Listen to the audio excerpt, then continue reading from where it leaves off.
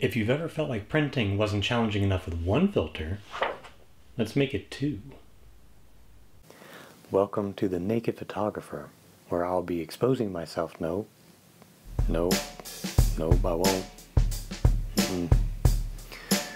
That sounded better in my head. There are several different ways to control contrast in your black and white print. A color head, like what I have on my enlarger, would allow me to use the actual color filtration to do the job. Or you can print with contrast filters. These are the easiest and most direct way, but these are in set numbers. There's a 2, a 2.5, and a 3, but there's nothing in between the 2 and the 2.5. These allow you to get steps in between. With the color head, I can get any step I want between 2 and 2.5, 2.5 and 3 by just dialing in the filtration 1 point at a time. With split graded printing, we're going to control the exposure of the low contrast emulsion and the high contrast emulsion separately. So we're going to make 2 exposures, one with a 0 filter that exposes the green sensitive low contrast emulsion, and then a second exposure with the 5 filter, which controls the high contrast blue sensitive emulsion. And varying which filter we use and how long for each will control both our density and our contrast. So let me show you how that's done in practice. Got my negative loaded up, so let's get it in and make our first test strip.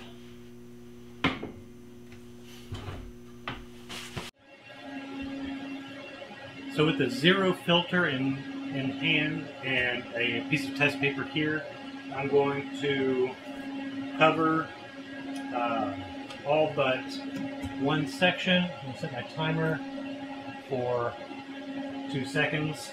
And let's make a test strip. So the 0 filter, 2-second increments.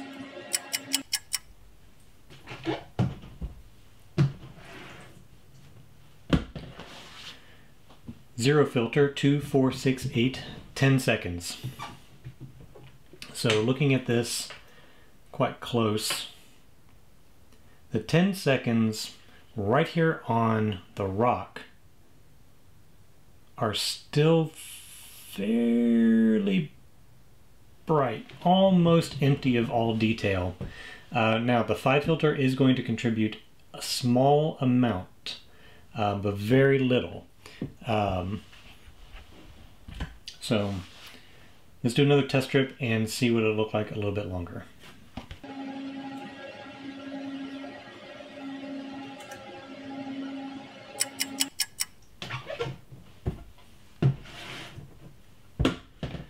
So here I have 6, 8, 10, 12, 14, 16 seconds. So this is the same exposure as the previous.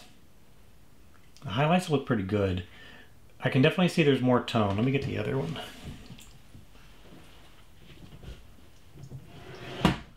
So there's definitely more tone in that rock in the 16 seconds than there is in 10.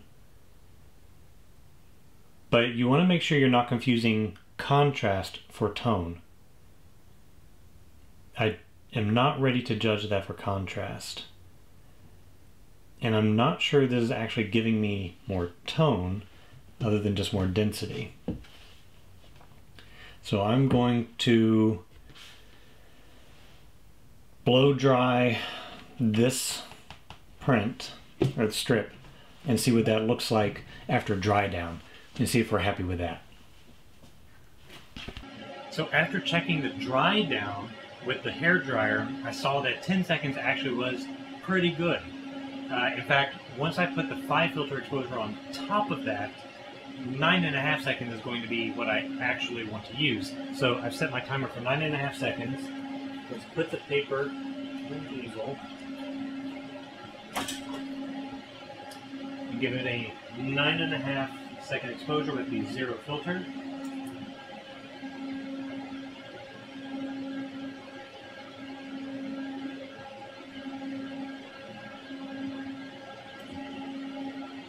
Now we're going to expose the paper for 3-second increments with the 5 filter.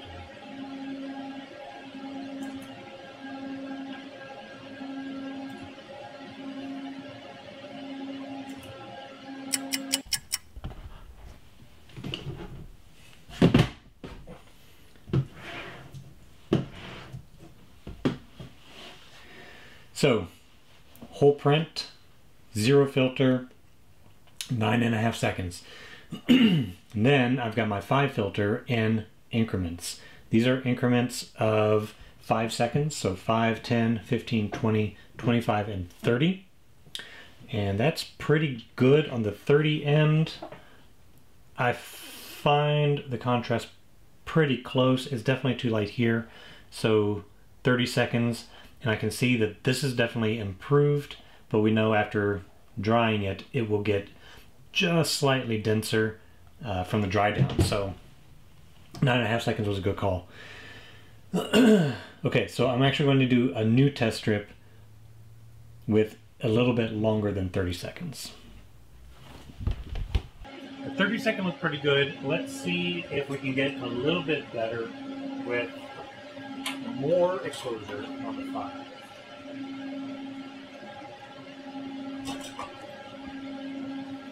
So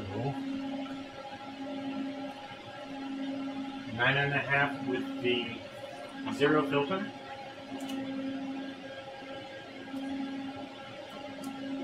Let's do 30 seconds with the 5 filter.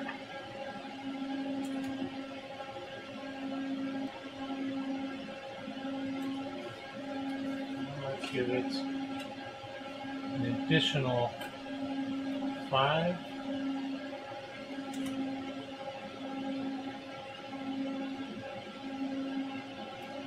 And 5 more. This will give us 30, 35, and 40.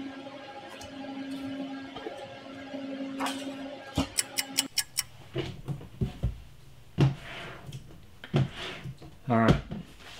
Again, 9.5 seconds with a 0, and now with the 5, I'm at 30, 35, 40 seconds.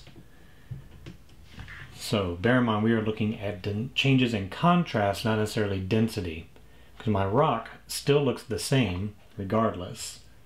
In terms of the high tones, I can definitely see a difference between 30 and 35. 40, I am losing my density here as the shadows are getting too dark. So I'm not happy with that. 35 is fairly close. 30 is just a touch low. 35 is way too much. So this is where you can really fine tune perfectly. I'm going to go 32 seconds. I could go 32.4 if I really wanted to be that critical. But I think 32 is going to be a good choice. So let's try that. 9.5. 0 filter. Now 32.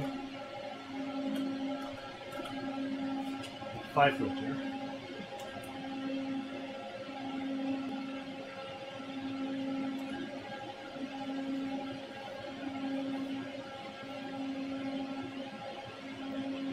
We're going to burn with the 5 filter.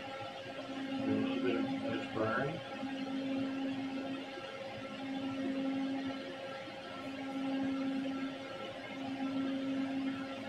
I'm going to give that corner in the bottom left about 10% more time. There we go.